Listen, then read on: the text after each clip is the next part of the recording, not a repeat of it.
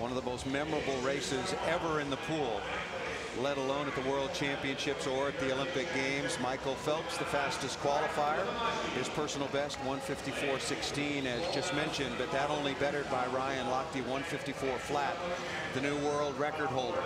This is at a Grand Prix. It's early in 2012. But what's the atmosphere going into this event, Rowdy, for both Phelps and Lochte? And once again, of course, side by side. They're competitors, Paul. I mean, I think both you and I understand the fact that whenever you race, whenever you get up on the blocks, you want to try to do your best. And when there's such fierce competitors, I don't really care where it's at, they're going to both try to win. So the focus in the middle of the pool. Introduce the lanes quickly. Martin Levamaji from Estonio in 1. Connor Dwyer in lane 2. Ryan Lochte in 3. The new look Michael Phelps in lane 4. Andrew Ford in lane 5. Had a full beard yesterday, and now the Fu Manchu. Tyler Harris will be in lane 6. Jack Brown out of the University of Missouri, former Missouri Tiger, now 24, will be in lane 7. And Robert Margalis will be in lane 8.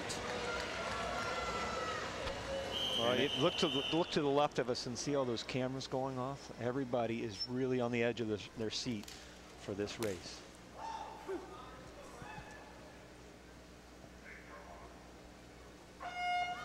Underway, Michael Phelps in lane 4, Ryan Lochte in lane 3. And who's got the early advantage stroke-wise? It has to be Phelps on the butterfly. Yeah, no question. Michael Phelps, the best butterflyer of this bunch, better than Lochte. Probably even on the backstroke. Well, I mean, you're talking about 16/100ths of a second of the difference. They're pretty even all the way, really.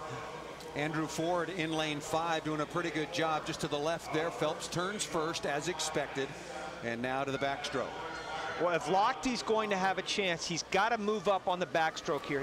It's going to be tough for him to come from behind at this stage of his training. He's got to really put in a great backstroke leg. Beautiful shot right there, side to side. Phelps right there with a white cap. Right above him is Lochte with that dark cap in lane number 3. Lochte hasn't really moved up on him at all. In fact, Phelps is probably going to outsplit him here on this backstroke leg, and he does. 29.4 to 29.6 to Lochte.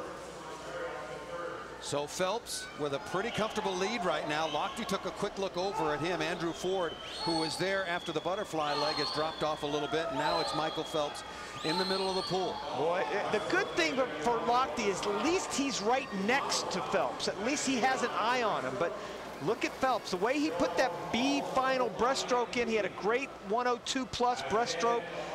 He's going to win this race. And once again, it's so hard to make any kind of determination on what's going to happen 6 months from now from this race.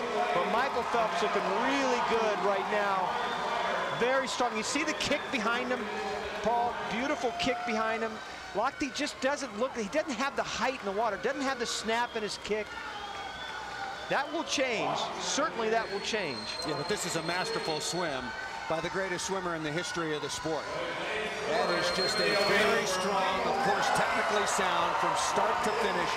Michael Phelps led immediately after the butterfly leg, extended that through the backstroke, didn't give up anything in the breaststroke, and then brought it home. And as you mentioned, with 75 meters to go, the race was certainly over. Michael Phelps, there's no way that Ryan Lochte had enough water left in front of him to make up that differential. Here's the 100 mark, the halfway point. You can see how big of a lead Michael built on this first 100. I think Michael swims better when he's tired than Ryan does. Some athletes can overcome that and swim better through it. Some can't. And Michael has the ability to swim fast, or at least fast enough, when he's tired. Believe me, Michael's been training hard too. I'm not taking anything away from his training, but you can see the kick. The difference is Michael just has a little bit better height in the water. He's able to go to his stroke better when he's tired. He settles in a little bit better than Ryan. That's still a solid swim for both of them, but Michael Phelps, 155, 158.5, and Paul, it's never too late to make plant a little seed, right? You just want to plant a little bit of a seed and say, here I am, I know we're early, but here I am. Talk about a very solid performance from start to finish. And again, the third race in about a 45-47 minute window for Michael Phelps. And you mentioned his posture in the water, where he was sitting up high. There's no question that his fitness is right on track. And that breaststroke leg You know, that didn't cost him at all, and was able to hold that lead after the early butterfly. And in fact, he was 34.5, and Lochte was 35.3 on the breaststroke split. So all 50 splits, Michael Phelps was faster than Ryan Lochte. And Michael joins us now. Thanks so very much once again. Love the mustache, by the way. It's all for the Ravens. It's all for Flacco and the playoff beard. So. And they needed all the help they could possibly get. 158.5. How do you take the time? I'm happy. You know, I said if I was able to get under 2 minutes after, you know, the 200s I had before with the time limit that I had, I'd be really happy. So I'm perfectly happy with that time. I know you're great rivals, you're good friends, but it has to mean a lot. Even though it's January and it's early, it's always nice to beat Ryan and at least get into a nice racing format, doesn't it? You know, I think the biggest thing that I'm really, like I said, most proud about is just being able to come in here and try to race as hard as I can, but also really see where I am. You know, being able to do 3 races in 50 minutes and doing pretty good times in all 3 of them, you know, I think is something that Bob and I are very, very happy with, and it's something that we can tell that training is heading in the right direction. And on a scale of 1 to 10, you are what kind of happy? You know, before I came up, my lactate was at like 13, so it'll be interesting to see what it's at right now. But you know, I think right now I'm probably at a 7 to where I really need to be and want to be, and I mean, I guess if you would have asked me a year ago, I was probably at like a 2. So right. We're making a lot of improvements. Well, that's good news for the USA. It's 2012, and you're keeping right up with the Baltimore Ravens. Got to. Big game next week. Watch out, Foxborough. Yeah, no kidding. Michael, thanks so much. Really appreciate it. Thanks, guys.